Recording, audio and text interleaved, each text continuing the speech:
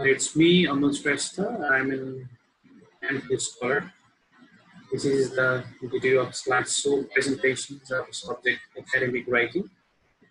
And here I'm going to present today on the topic like peer review in academic settings, book reviews, peer review of journal article, the reviewer's report. Let's go to the very first slide. It has been entitled as Introduction to Research Grant Application. As far as peer review is concerned, it occurs in different ways in academic settings. First of all, let us discuss about the research grant application. At one hand, the funding for research has been decreased worldwide. On the other hand, due to competitiveness, it's very difficult to obtain. Therefore, it has been metaphorically stated as genre as struggle and genre as performance. So as to obtain research grant application, it's very difficult at the current situation. That's why it has been stated as genre as struggle and genre as performance. Claudio 2016 describes grant proposals as promissory, promotional, problem-oriented, and persuasive. And he further defines grant proposal as a high-stakes genre, as it can affect the researcher's work for a long time. So high-stakes genre, this is an important line out of these statements given by Claudio. Grant writing as the most basic form of scientific writing. It is stated by Mayers. Grant application writing is as a significant part of professional writing of most academics. This statement given by Corner 2000. The most significant aspects of grant applications are funding agency guidelines and broad reviews of significant research by Tardy. According to Tardy, informs that the grant proposal is one small part of large network involving multi-parties such as colleagues, funding agencies, university, administrator, and academic community. That's why, therefore, to write the applications, the researcher needs to be aware with funding bodies website, its report, mission, and abstract of funded projects. So these are the ideas about the introductions to research grant application. Let us go to the second slide here. It has been titled as reviewing the research grant application. So how can the review of research grant applications be done? Generally, research grant applications are reviewed by experts or the members of committees who evaluates the quality and feasibility of the application. So by the experts, it means which assess or evaluate the quality, and feasibility. By the term feasibility means short comments. Assessors will generally have an idea about the identity of applicants. However, applicants will not know who is assessing their work. Systems are very clear to understand. Here, we can add one more idea like, as far as the procedure is concerned, the procedures to review the research grant application may vary from one academic institutions to another academic institutions, perhaps from nations to nation. As per National Science Foundation, NSF, once proposals have been submitted to the funding agency, they are sent out for review, where the assessors are selected based on their specific and or broad knowledge of the field of research and knowledge of the infrastructure of the research enterprise and its activities. According to Research Council Board UK, assessors are asked to comment on the viability, quality, potential benefits, cost effectiveness, and potential impact of the research. So the applicants are given some chances to respond to the assessors' comments. The council board observes comments and decides to fund the project or not.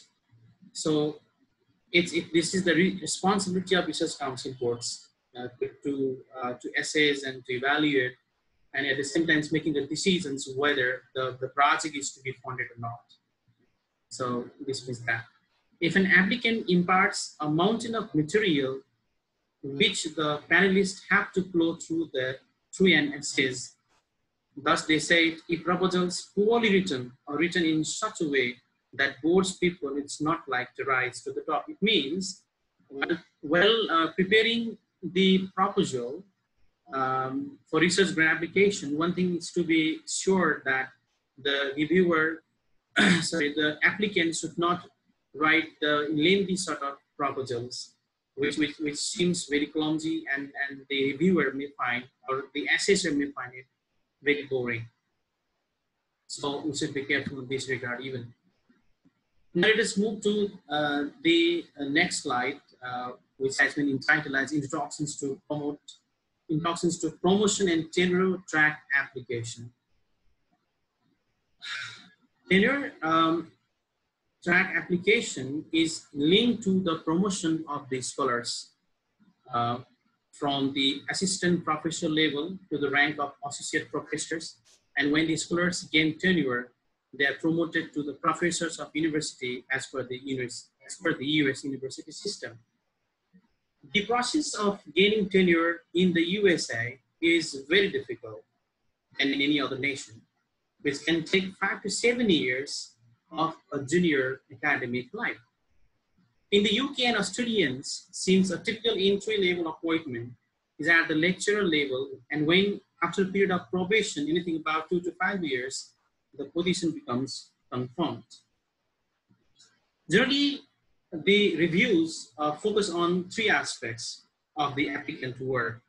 First is the research, second one is teaching, and the third one is service. The role of external assessors also depends on the University of California, Los Angeles, and the University of California, Berkeley typically involve external assessors in the promotion tenure process. Whereas comprehensive universities like California State University doesn't have external assessors. Let's go to the next point. Reviewing the promotion and tenure track application. Promotion and tenure track applications are assessed by academic peers within the applicant's institutions or from outside the institution.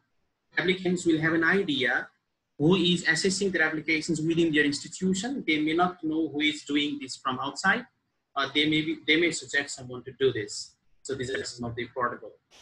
As per the guidelines published by American Associations for Applied Linguistics, for promotion and tenure also focuses on the quality research, teaching, and service in the area of applied linguistics.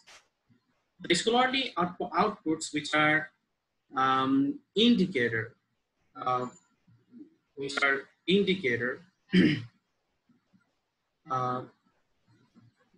per the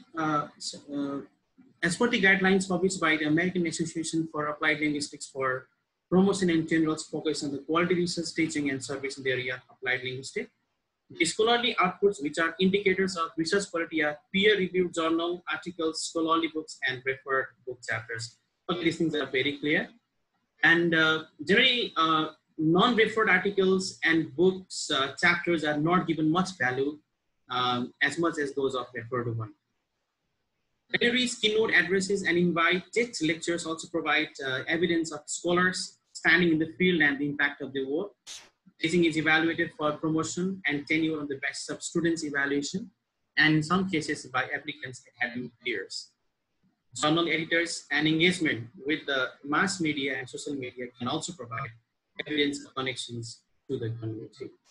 So these are some of the ideas about the reviewing, promotion, and tenure track application. Let's go to the introductions to book reviews. The reviews of academic books are the most public form of peer reviews that appear in academic journals. The publishers ask academics to write on the books they are about to publish. So things are very clear, right? Before the books are getting published, the books is to be reviewed by academicians. The following are the moves that occur in the book reviews. For example, introducing the book, outlining the book, highlighting parts of the book, providing closing evaluation of the book. At the final move, the reviewer recommends or disqualifies the books or recommends that book despite certain shortcomings. Yes, shortcomings means the weaknesses of the book. Book blurbs. By the term book blurbs, it refers to the form of advertisement that appears on the back covers of the book and on the publisher's website. It means it's a kind of advertisement which is generally printed in the last page of the book, the back cover page. The shorter and never contain negative evaluation of the book. They have both a descriptive and promotional function in that they tell readers about the book, and at the same time they aim to sell it to them. Book blurbs typically have three main moves: description, evaluation about the author is a very common thing, and peer review of book proposal. In order to publish a book, the first thing that needs to be written is a proposal. Prior to publishing books, the proposal of the book has been sent to the publisher. If they want to proceed it, it should be sent to reviewers who will be asked to comment on the proposal, addressing matters such as the aims and strengths of the book, the market of the book, the place of the book within the broader field, and suggestions for improving the book. This is very clear. To be completed book, it has to go through the following moves: draft chapters, reviews on the proposal, communications with publishers, commissioning editor, conference, and all academic presentation on the topic of the book. So these are some of the procedures before the books gets printed. So let us go to the reviews for second editions of book. So before it, reviews of book proposals. Reviewers of book proposals will have an idea about the identity of author. The author may not recognize the identity of their reviewers. So these are some of the protocols. With published book reviews, the authors and the reviewers know each other. Generally, the reviewers are asked to provide a critical analysis of strengths and weaknesses of the proposals and recommendation as to whether the book merits publication at stands or with revisions should be submitted after reworking, or it should be rejected. The key points they are asked to address in their review are strength and weakness of proposal, its usefulness, its engagement with recent workplace, etc. These things are very clear. Reviews for second edition book. It is obvious that reviews conducted for second edition will be approached differently by publishers. A set of questionnaire will be prepared about their use of books, its content and organizations, and how it could improve to the questions to the readers of this book. The readers are asked whether there are any features or chapters to be added in new edition, any shortcomings to be addressed, and any recommendations of how the organization's content and style to be improved. It's about the second editions, reviewing of second editions of book. And the last one is review of journal articles. Generally, a journal is a collection of articles that is published regularly throughout the year. Journal presents the most recent research and journal articles written by experts for experts. They may be published in print or online formats or both. Journal articles are assessed first by the journal editors, and then if they are sent out for review by other researchers in the same areas of research, authors may not know who is reviewing their work. However, in some cases, reviewers may not know the name of the author. This is the part about reviewing the journal articles. Thank you very much, and expecting a creative feedback.